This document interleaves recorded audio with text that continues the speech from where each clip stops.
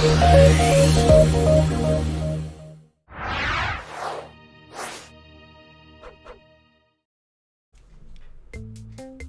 groups. What are groups? You can create mailing lists, group individuals in a common area. For example, everyone in the sales team, everyone in the payroll team can be in a group. You can use groups to give access to different applications like Blogger or YouTube within the Gsuite environment without changing your entire organizational structure. Groups are very powerful, and that's what we're going to take a look at right now. So as you can see, we got the Google admin, Gsuite admin interface on the page. Over to groups, click on that, and you can see I've already created one for sales. As you can see, the group name is called Sales.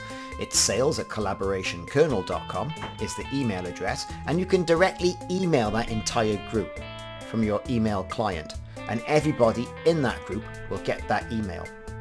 Currently there's one member. It's an access type, which we'll come on to in a minute, which we can view. Let's have a look at that. So you can see it's got a custom access type, and the access settings are you can contact owners.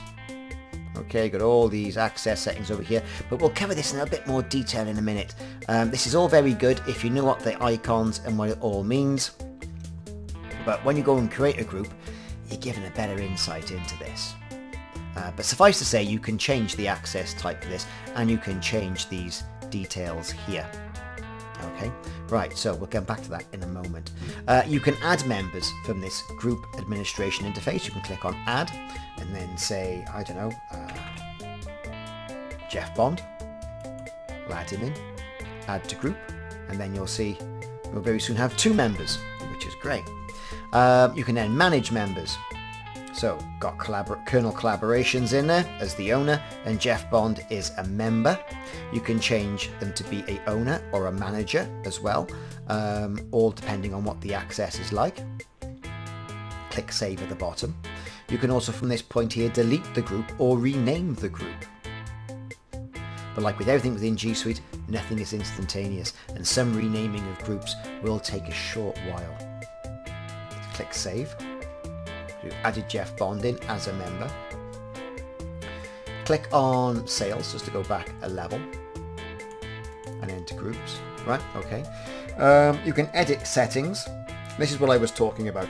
Editing settings, custom settings, and whereas the quick interface bar that popped up from the right hand side was really good and really helpful, it didn't have any of these logo informations in front of them. So let's go through them. Again, you can rename and delete the group. But let's talk about access type. We've currently got the access type as custom. This access type determines the access settings below, right? And click on the little pen and you can edit them. So your custom access can be edited, or you can go for any of the standard access types. For example, public lets you pretty much do anything. You can group owners, contact owners, group managers, entire organization. You can publish posts, view topics. Group managers can invite and approve people into this particular group. Now, for example, if it was a general interest group within the organization, say it was a group about, I don't know, scuba diving, for example. So, you know, you had a general interest group that wasn't work related about scuba diving, or the company picnic, or something like that, something that was general and not work related. Then perhaps you'd want group members to add people in, and you'd select that selection there. I don't know, it's a very powerful tool, and what you've got to consider with this access is how it could possibly be abused.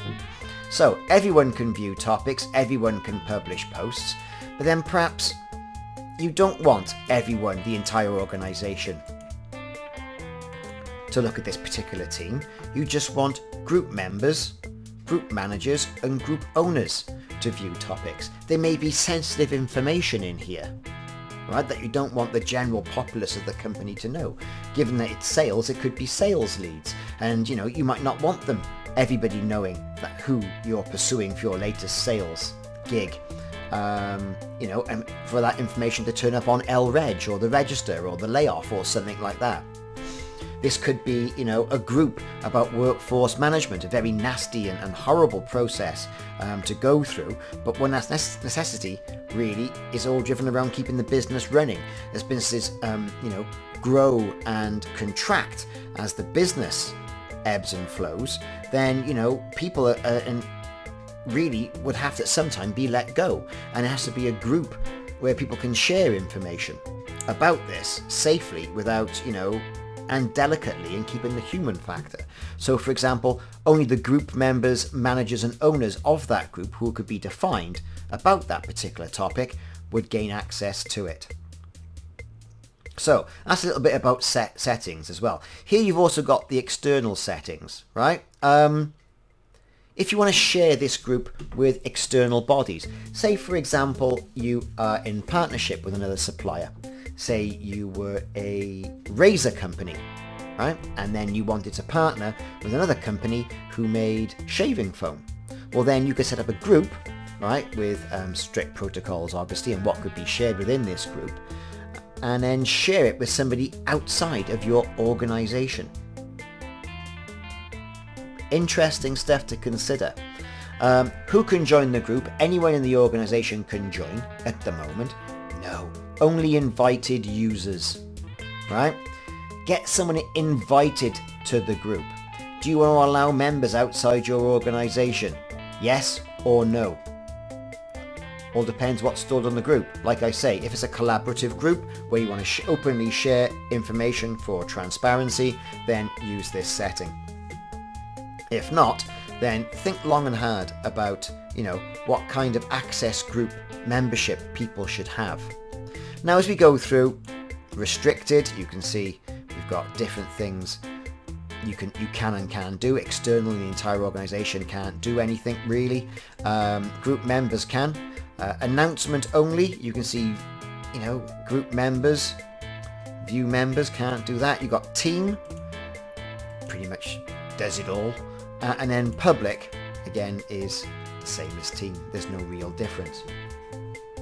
All things considered though, excellent help involved with the Google interface. Click on Learn More and it'll take you to a web page where you can typically go through the entire topic in detail. How to rename a group, how to change a group's email address, change the group settings in new groups.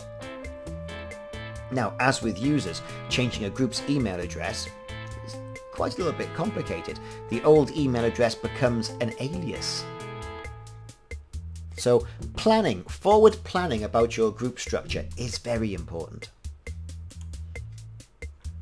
Okay, so we've decided that this is going to be a restricted group and we're going to click Save. We don't want any external people on there. We don't want the entire organization in there as well, right?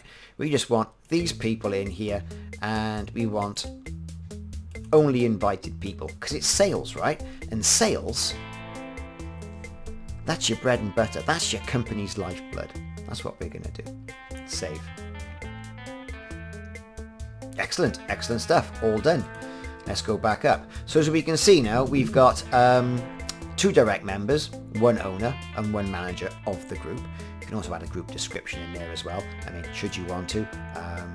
Hey, you know, company sales funnel. Right. Nice and easy. Makes it a little bit easier when you're actually moderating these groups and you're managing these groups. Got the aliases there, sales@collaborationkernel.com.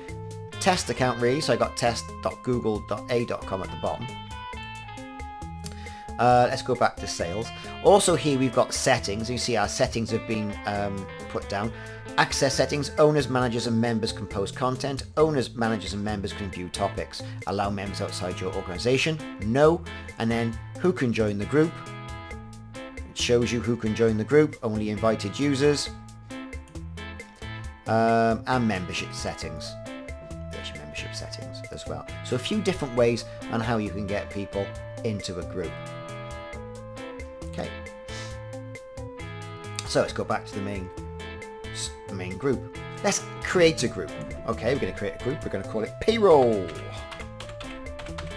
Okay, we're going to give a company payroll group, perhaps one of the most important groups for all the employees in the company. We're going to call this group email, hey, payroll. And we're going to add somebody in there. We're going to call the... Now, as for group owners, typically you haven't got to assign a group owner. Makes things a little bit easier on group setup, but you haven't got to do it. You can just bang through it. There you go. Who can do it? Of course, this is going to be a payroll team. Highly restricted. Right. Perhaps you don't want people contacting the entire organization, or perhaps you do. Hey, you want everybody to turn around and say, where's my payslip? So perhaps you do want that section on. External, I would say a no-no. Just for example, you don't want to allow members outside your organization, and who can join the group? Only invited users. Or you could say, well, to be fair, you don't want anyone asking. Only invited users would be good in this term, wouldn't it really? And create group. So you could actually use team, right? And then change these settings, thus making it custom. Another good way of doing it. Anyway, so we're going to create our group. Bang, there it is. Right, so we've got payroll, see details. Cool, everything's done. And you can create another group. You can see the details for that group as well. Typically, that is groups. Nice and easy, a good logical way of grouping people together. As you can see, we've got quite a few people there. If we go back to our Google admin, let's log back in. Look at our user community. Of course, we've got Jeff Bond there. You know, if we go to more here, click on Jeff. We've got number of groups. He's a manager of a group. See, all the information is linked together, which I think is good stuff. Okay, so it all reflects through the entire organization. You get a real rich user and group experience. So going back to users, we're just going to show Sarah Dennis. There you go. She's going to be our payroll person. So we'll pop back into admin, and then we're going to, after the effect or post creation, go to groups, over to payroll, add a member, Sarah Dennis or Sarah Jeffrey, click add to group, and there you go. Then of course you can edit settings, effectively do what you want with it. So that was group settings, group setup. You can delete your groups, you can edit your groups, all from these settings over here. You know, what other columns do you want to see in there? Add a new column. Who can view members? Who can post? Who can join the group?